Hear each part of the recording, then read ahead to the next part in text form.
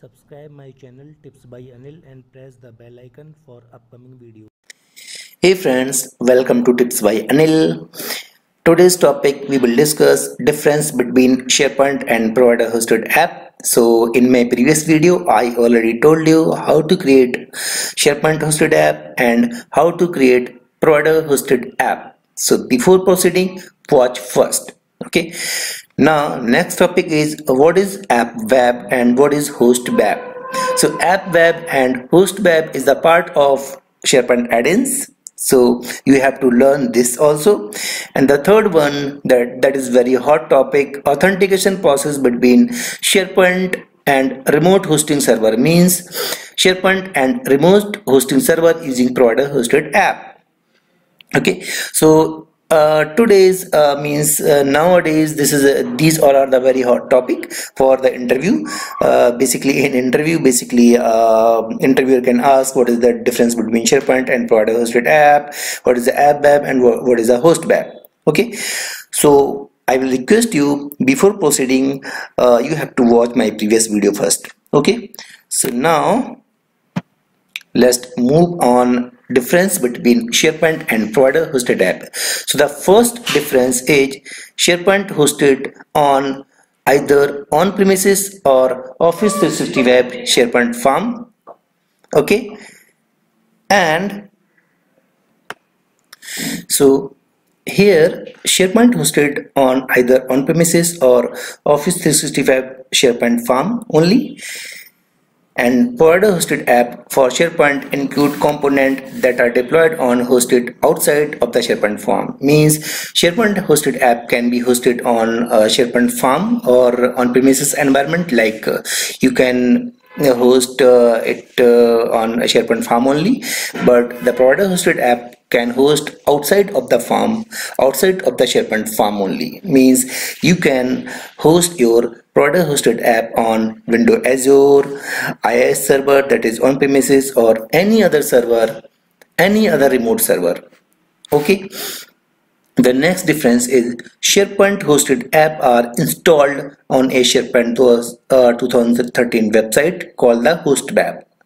Okay, so the third one is they have their resources hosted on isolated subsite of host web called the app web. So in detail I will tell you what is the host web and what is the app web. What is the difference between host app and what is the difference between app web. Okay, the next is they are the provider hosted app installed to the host web, but their remote component are hosted on another server. I told you provider hosted app host actually on host web, but the remote component hosted on another server, means it may be any remote server. It may be Azure, Windows Azure, or it may be another hosting server. Okay, and the third one that is very important, that SharePoint hosted app we can use in SharePoint hosted app the HTML code and the JavaScript code or any other client scripting code, because in SharePoint hosted app we have only ASPX page and we don't have any .ch page, so that we can use the backend code. Okay, but in the provider hosted app we have ASPX page also and we have .cs page also, so we can use any backend code that is supported to your remote server. Means if you are hosting your provider hosted app to the Azure, then Azure is a part of Microsoft and all these Microsoft languages that is supported by that remote server. So you can use C#, ASP.NET, MVC, or any other. Okay. And the last one is the authentication process. So the privilege of the signed in user, means signed in user can access the SharePoint hosted app, and the provider hosted app authentication I will tell you in my next screen. So here you can see what is app web and host web. So the host web is nothing but the SharePoint site where the app is actually installed. I told you where the app is installed, that is called host web, but all the resource accessed by a SharePoint web has to be deployed in the different site, that is called the app web. Suppose that you are developing a SharePoint 2013 app for your organization. In that you would require the app to access and to use the SharePoint components such as list, content type, workflows, pages. In this case, all your SharePoint components should be deployed in a separate SharePoint site, that is called App Web. Okay. So in next screen, authentication process between SharePoint and remote hosting server using provider hosted app. Okay. So here we can see with a provider hosted add-in, you have a remote web application or service that is separated from SharePoint and not part of SharePoint farm or SharePoint online tenancy. Means you can host your component on separate of SharePoint farm. You cannot host your component on SharePoint farm. Okay, but the app will be hosted on SharePoint farm. Okay, it can be hosted in the cloud or on premises server. Let's assume that it is a tips by Anil.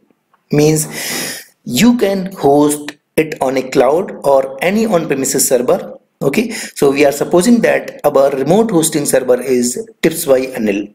Okay, so the first point, tipsbyanil.com used to CSOM and REST to make calls SharePoint using auth token.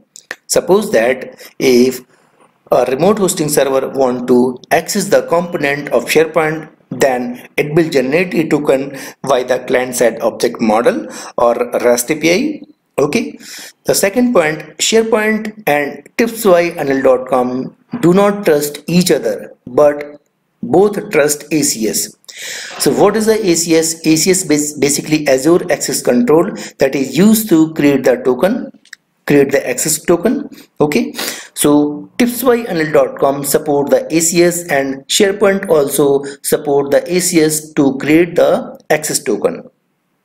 Okay, now third point, SharePoint has ACS to create a context token that SharePoint forward to tips by Anil. Suppose that in my previous video I told you how to create provider hosted app and how to deploy the provider hosted app.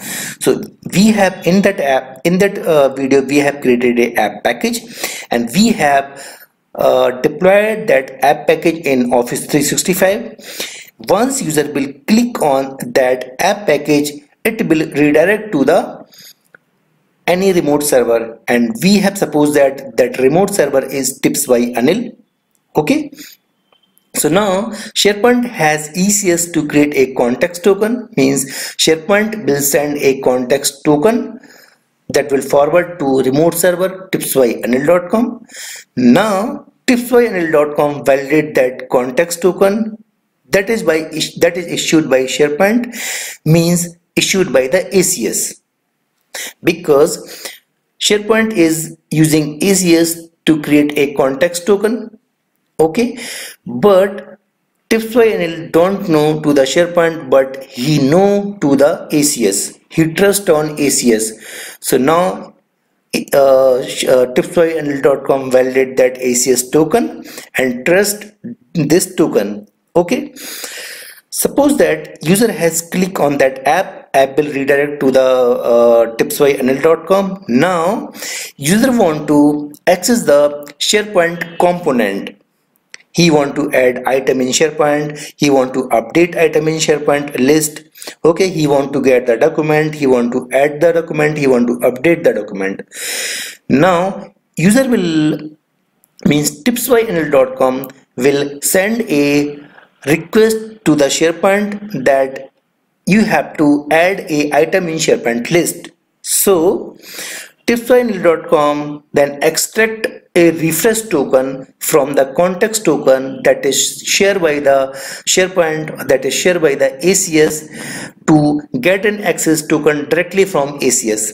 Okay, I told you tipsbyanil.com will refresh a token, means extract a token from a context token that is shared by the SharePoint.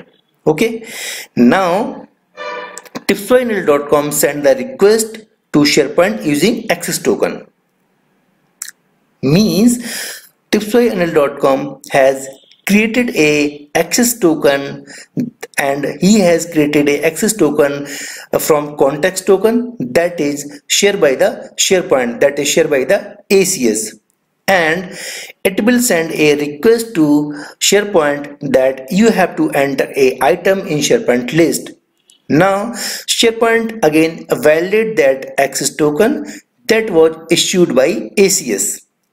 Means tipsbyanil.com generate a token from the context token with the help of ACS. Now he is sending that token with that request to SharePoint, and SharePoint will validate that token, and SharePoint will authenticate that request and response to tipsbyanil. So basically this is the authentication process between SharePoint and remote hosting server using provider hosted app. I will repeat you shortly in again on high level. First SharePoint will means once user will click on that app, then a authentication token, then a context token will send to the remote hosting server. Remote hosting server will validate that token. Now if the token will be validated, because token has been created by the ACS, token is validated by the remote hosting server. Now remote hosting server will generate a context token, okay, and send a request to SharePoint to access the SharePoint component. Okay, now SharePoint again validate that context token, that is that access token that is created by the ACS. Okay, if the token will be validated, then SharePoint will send the response to the remote hosting server. So this is the basically authentication process between SharePoint and remote hosting server using the provider hosted app. So if anytime interview will ask you what is the authentication process, how once the user will click on provider hosted app, what is the internal process between the authentication, then you can explain all these things that I have told you. Okay, so don't forget to subscribe my channel. If you like this video, then please subscribe my channel. Thanks for watching my video. Have a nice day. Bye bye.